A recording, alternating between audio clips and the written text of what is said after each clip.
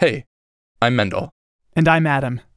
We're the hosts of a podcast called Future Ecologies. And if you've never listened in, don't worry. You're in the right place. Yeah, welcome. We are thrilled to be able to bring you this limited series called Scales of Change. And just a bit about us. We live in Western Canada, in a place called the Salish Sea.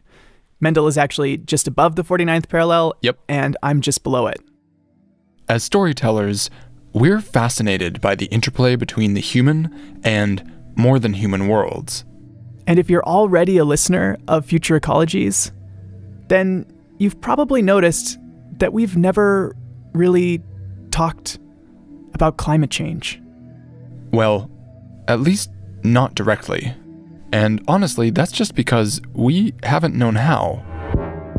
The climate crisis is the defining challenge of our lifetimes, a complete existential threat to countless lives on this planet.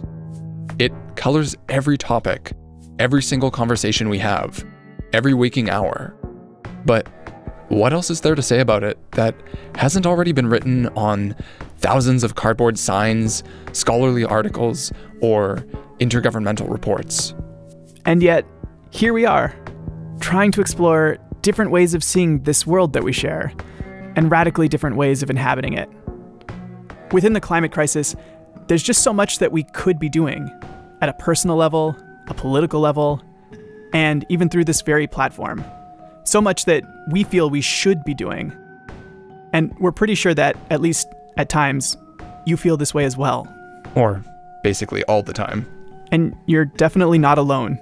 Still, we're struggling to square that anxiety, this feeling that you and I and we just aren't doing enough, with the reality that our individual efforts are mathematically meaningless in the face of this crisis of planetary proportions. And all the while, governments and vested interests, disaster capitalists, they've tried to offload the blame on us as individuals, our consumption habits, saying that if we're just less needy, or if we were a little less greedy, less human, then we could make the difference with our individual choices, even as they try to sell us more stuff and keep growing the economy. In this frame, we only register as consumers. At the same time, many activists and theorists, radical thinkers of all stripes, completely dismiss this individualizing logic in favor of a class-based or an ecological ideology, arguing that only mass movements and revolutionary structural overhaul under intense political pressure, accompanied by this global cultural shift to an ecological worldview, only that's going to get the job done. And in this frame, we only matter insofar as we can be political or cultural agents. Neither of these theories of change feel quite right to us. And so we've been focusing on stories that feel more tangible, more comprehensible. But whenever we sit down to press record, whatever the topic of the day may be, there's always the specter of climate change, threatening to engulf the entire story. So we've just avoided it, relegated it to the endnotes. We just didn't have a framework to break it down into manageable pieces. That is, until we met Robert. Oh, I'm glad to meet you. Glad to be here. This is Robert Gifford. Yes, I've been a professor of psychology and environmental studies for many years at the University of Victoria. Robert has created a sort of field guide to the climate crisis, based around a set of psychological beasts, which is something that we find particularly appealing as naturalists, as people who are attentive to the life around us. But in this series, the kind of wildlife we're looking for can't be seen. That's right, because we're looking for dragons. You can't see their bodies, but you can see their tracks. These are the Dragons of Climate Inaction. Their habitat is in our minds, and this podcast is your field guide. This is Scales of Change, a field guide to the Dragons of Climate Inaction. Join us as we learn to spot them in the wild and discover how they can be disarmed. Produced by Future Ecologies on the traditional territories of the Lekwungen and Wasanich peoples, with support from the University of Victoria.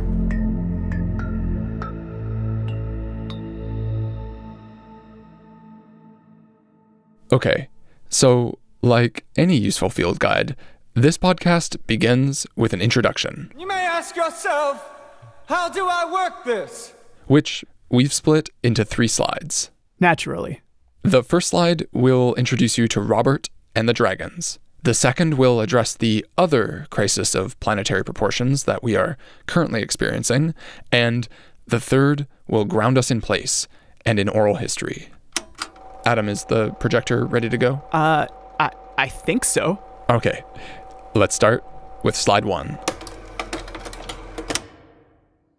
So, the Dragons of Climate Inaction are, in essence, Robert's attempt to classify and categorize the many psychological factors that prevent us from addressing the climate crisis.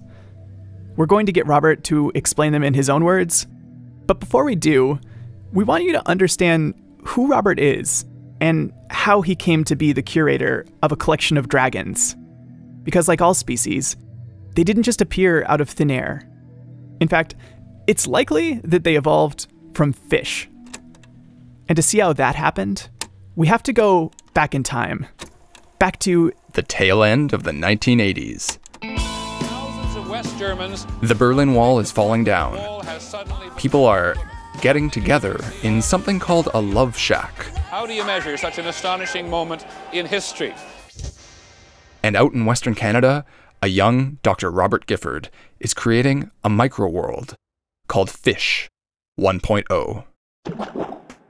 At this point, the whole discipline of environmental psychology is just leaving adolescence, and researchers are starting to realize the potential of computer simulations. Yeah, it's a computer. I don't like to use the word game. Other people who do it call it a game, but then what that does is prompt people to win. If you play a game, you want to win. So we strike that word like mouthwash. Wash your mouth out with soap. If anybody uses the word game, it's a micro world, and you're managing this micro world. Each player in the micro world gets a boat, and before they leave port, they have to front some capital. Once they're out on the water, they pay labor and operating costs and can choose how much to fish, how many fish to take back to port, and when to throw in the towel and head back in. If there are any fish left when all the players return to port, then the fish spawn, and everybody gets to fish another season. And the fish regenerate like they would in the natural world, and so if people overfish, there's no fish left, and people starve and die. Or if they cooperate, the fish can go on and they can get a lot of fish, but slowly at a sustainable rate. But behind the scenes, the researcher gets to tweak all of these variables. How many fish there are, how much uncertainty the players have about how many fish there are, how quickly the fish respawn, and importantly, how much each player knows about what the other players are doing, how many fish they're harvesting, how much money they're making. And depending on how he tweaked these variables, Robert found he got dramatically different outcomes. So we've identified about 35 different influences on whether people will be greedy. I call it defection when they're greedy, or cooperative.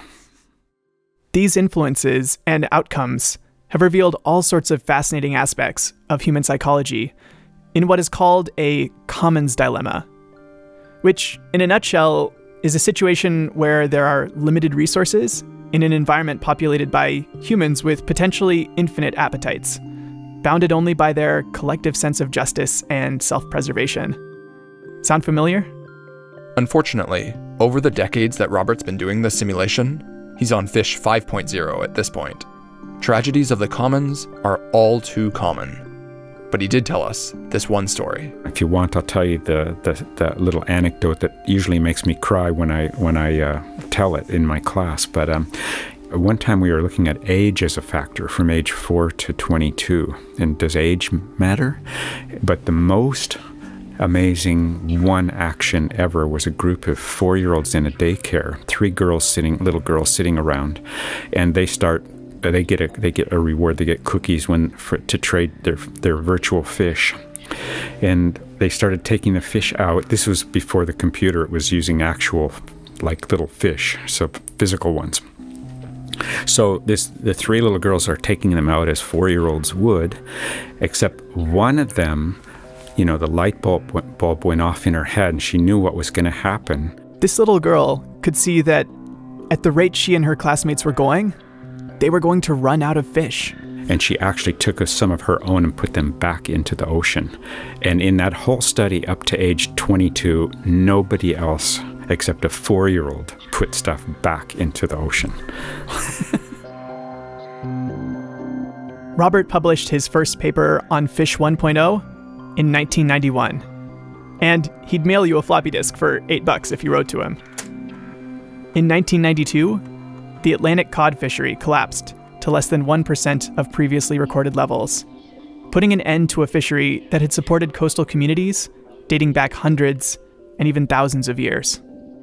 Collectively, people just weren't leaving enough fish in the water, and no one had thought to start putting any back. Today, the crisis facing us concerns the one resource we all have in common: the atmosphere around us. And like a big fish from a small pond, Robert has made the leap into the environmental psychology of climate action. The Dragons of Inaction are a series of psychological barriers, justifications, rationalizations, reasons why people could do something for the environment, pro-climate behavior, but are not doing it.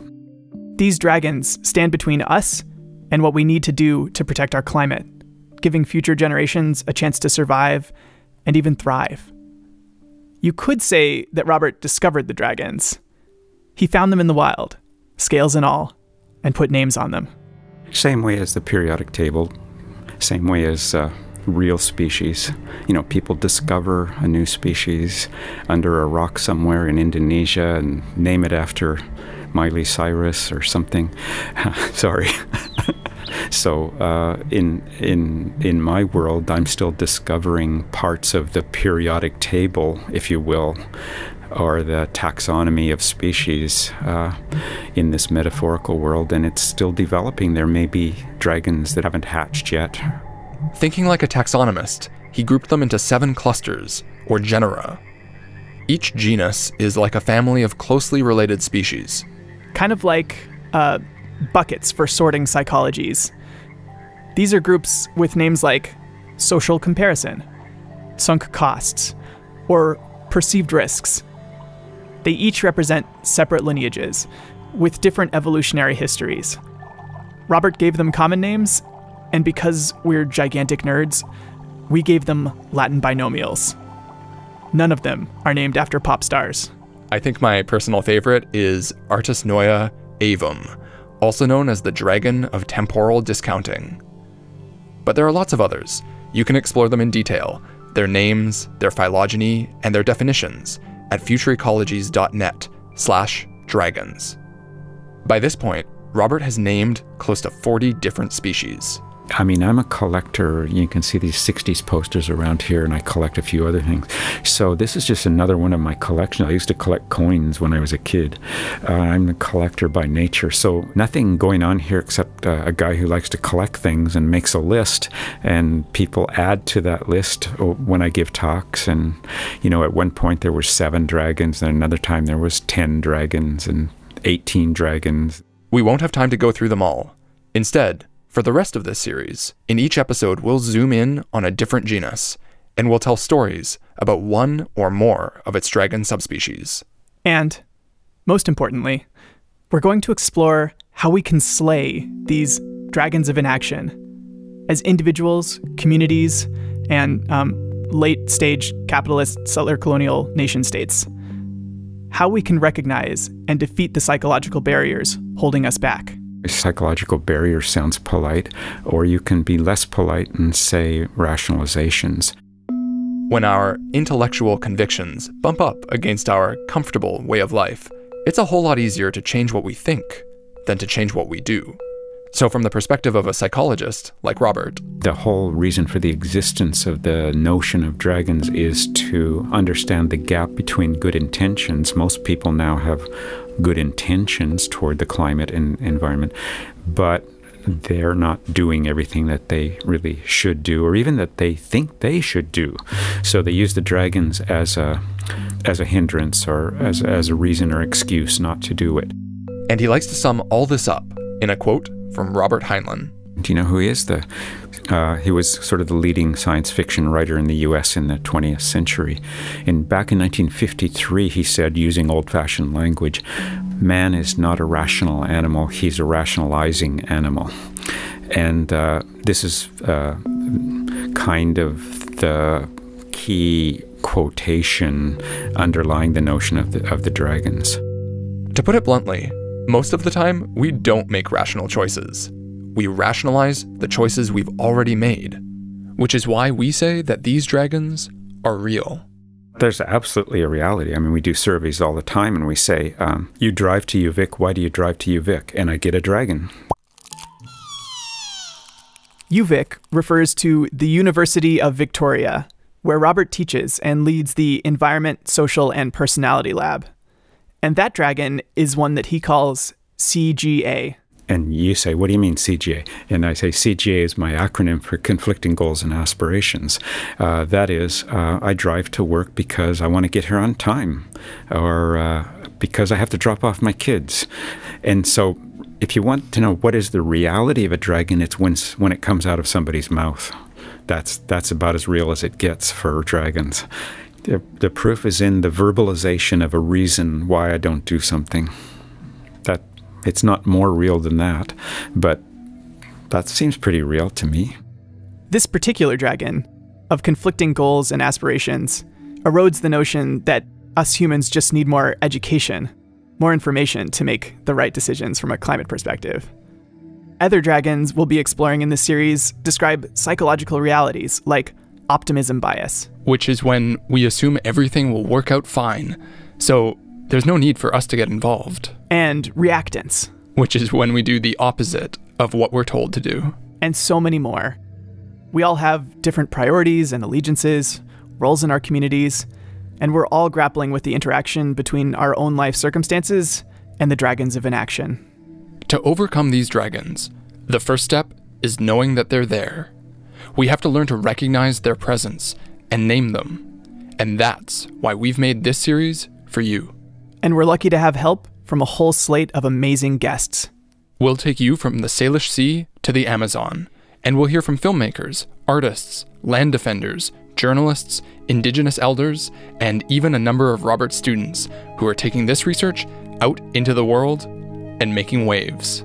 We want each episode of this series to offer something different for individuals, for community leaders, and for those of you who may actually have access to some levers of power in organizations or governments. We're pretty sure that if you're still listening right now, you already take the climate crisis and your own role in it very seriously. So we offer this series as a field guide for you, a way to see the dragons all around us. If you like, we could use a medical model. We need to make a diagnosis before we can offer a cure, and every case may be a little different. And that brings us nicely to slide number 2. Just give me a sec, it's jammed. No, all just, right. Come on. You got it? Oh. Okay. Here goes. These days, a medical metaphor seems particularly apt. Truth be told, we started producing this series well before the COVID-19 pandemic put us all on a planetary timeout. And we're feeling the weight of all the information and misinformation and pain going around right now. There have been lots of interesting parallels drawn between the climate crisis and this pandemic and the global response to it. Or lack thereof. Some of the lessons this virus is teaching us are too important to ignore. But in general, we're going to try to keep the coronavirus conversation to a minimum in this series, for the same reason we've avoided talking climate on future ecologies. It threatens to consume everything. That being said, I want to share with you right up front how this pandemic has actually transformed my thinking on this topic. Is that all right? Well, we said we were going to keep it to a minimum. All right, I'll try. So I come to the climate crisis from this school of thought that most of us are making the best decisions we can for ourselves, right? Within our given circumstances, at least most of the time. Sure, we hope. Exactly. And that under present circumstances, that means we're all destroying our biosphere together. Yeah. Which points to the need for a complete systems overhaul, right? A transformation of our cultures and power structures. That follows. That is, if we want a snowball's chance in hell of minimizing climate-driven suffering. So I guess that's my bias, right? And at first glance, Robert's psychological approach and the theory of change behind it feels potentially individualizing and isolating to me. I don't disagree. And for me, that's the risk of having this conversation in this moment. And I want to be upfront about that. It's not a totally comfortable conversation for me. Or me. But how has the virus shifted your thinking? Well, the coronavirus has caused the kind of global response that so many of us have been trying to catalyze on climate for decades, right? Yeah. And don't get me wrong, governments and existing power structures, they've played a pretty important role in coordinating and in some cases enforcing this response to COVID-19. But I don't think that most of us are staying home, and so many of us at the cost of our jobs and family and social connections, ambitions, mental health. I just don't think we're doing it because our governments are telling us to, for the most part. I actually want to push back on that for a second. I think we've seen levels of action from the media and governments on COVID that we've never seen on climate. I mean, yes and no, right? I think the media have actually focused a lot of attention on the climate crisis over the last few years, especially. And governments have been having climate summits and passing legislation for decades, right? I'd argue that one of the major differences between COVID and climate is that almost everyone, including politicians and business leaders and community leaders, but also normal people, we've all recognized the risks posed by the coronavirus, and we've all taken some action in our own lives. Sure, yeah. I mean, we're definitely starting to see some erosion in that consensus as this whole thing drags on. I mean, especially from the business sector. But I'll grant you that the international response that we've seen to COVID would be impossible if the vast majority of us weren't getting with the program. Yeah, I mean, we can get into the weeds on whether people are following leadership or whether leadership follows people. But there hasn't been a whole lot of clear and consistent leadership even, especially in North America. And I'm blown away by how we've basically shut the entire global economy down. And I think we've done that because the vast majority of us recognize that changing our own personal behavior of our own volition is the only way to address this issue. Right. So we've already managed to overcome the what? The pangolins of COVID inaction?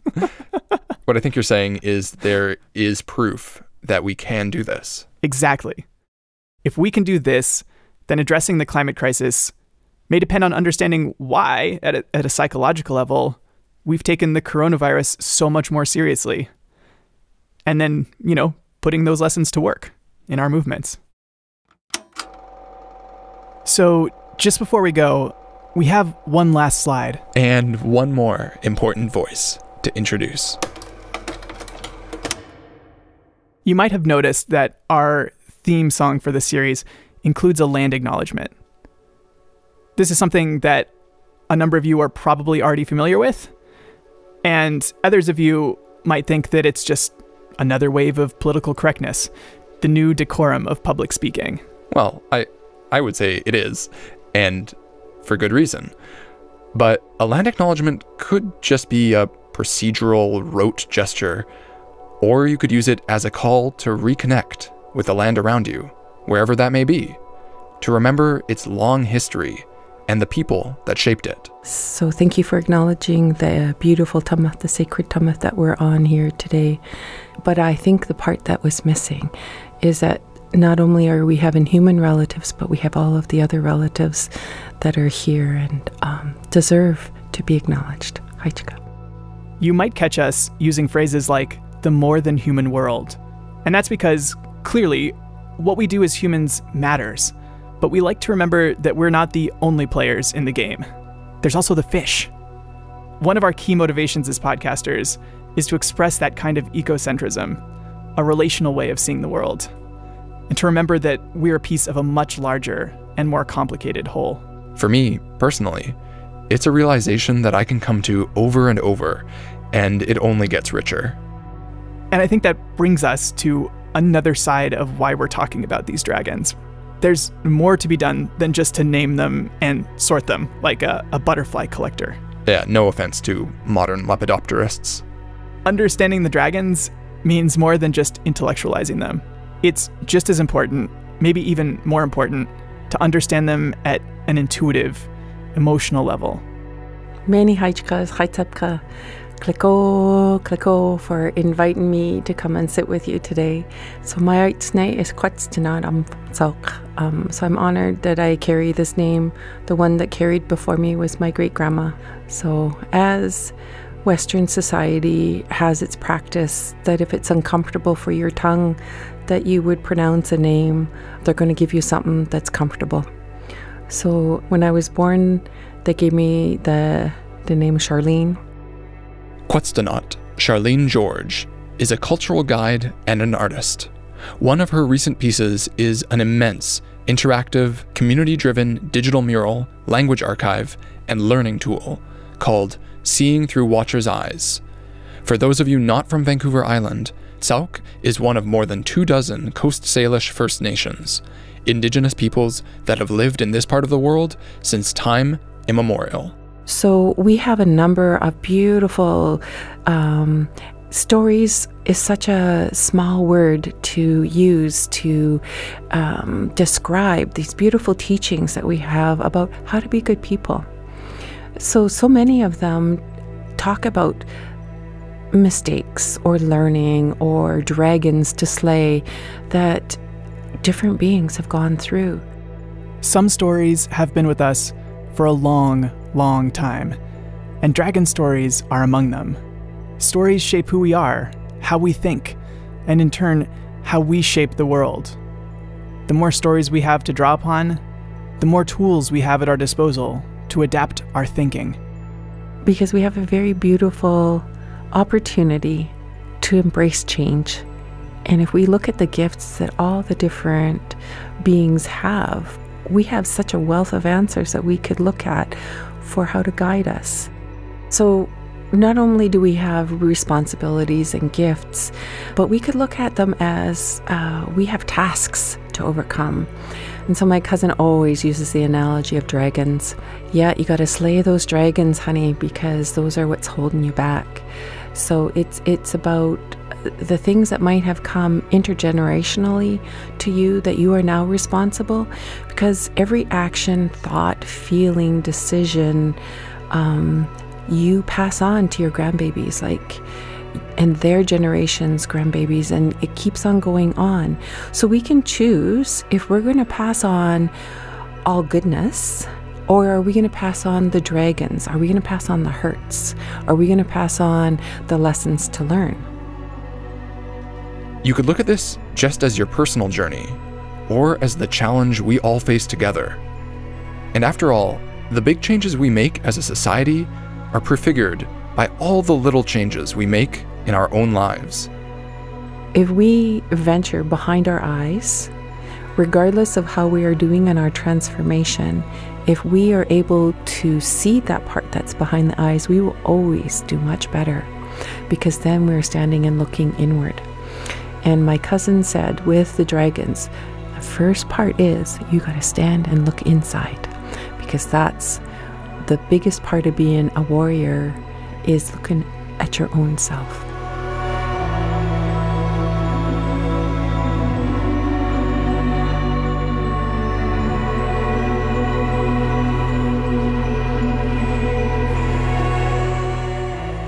So, we hope you join us and all of our amazing guests as we look within, taking a tour of these Dragons of Climate Inaction. First up, the genus of limited cognition, also known To us. just to us as Artis Noia. We'll meet a pair of the most pernicious dragons, how we can perceive our own ability to change, and whether those changes even matter. Spoiler alert, we can, and they do. You can hear that next week in Chapter 1. Hope punk. There are 2 ways to hear this series. You can subscribe to Scales of Change on whatever podcast app you use and get each chapter a day early. Or you can subscribe to Future Ecologies, our regular show. These episodes will appear there as well. Actually, you should subscribe to both. That's Scales of Change and Future Ecologies. And you can help bring this series to the world. Help us climb the podcast charts and reach new listeners everywhere. Throw us 5 stars and please leave us a review. Tell your friends. Hell, tell your neighbors, your colleagues. We're here to help take the climate conversation past shame, past despair and exhaustion. Whether or not we can avoid climate collapse is still an open question, but we know for sure one thing is inevitable: change. Scales of Change is a production of Future Ecologies, with support from the University of Victoria. In this episode, you heard Robert Gifford, Quetzalcoatl Charlene George, Simone Miller, myself, Adam Huggins, and me, Mendel Skolsky. Special thanks to Suzanne Ahern, Anne McLaurin, Simone Miller, Ilana Feneryov, and Levi Wilson. Besides discovering the Dragons of Inaction, Robert Gifford is literally the author of the textbook Environmental Psychology, Principles and Practice. And Quetzalcoatl is the creator and compiler of an immense interactive artwork and teaching tool, combining Coast Salish language, visual art, and many, many stories. Available online from the Sierra Club, it's called Seeing Through Watcher's Eyes. Composition for this series is by Vincent Van Haff and Lom Zoku. Our theme song is by Lom Zoku. Other music for this episode was provided by Anar Andros, X-Ray, Greg Davis, and Sunfish Moonlight. You can tweet at us or follow us on Facebook and Instagram at Future Ecologies, or send an email to scalesofchange@futureecologies.net. To learn more about each one of the Dragons of Inaction, go to futureecologies.net/dragons. And if you want to support the work that we do, join our community at patreon.com/futureecologies. All right, that's all for now. Bye. We'll be back next week. Talk to you soon.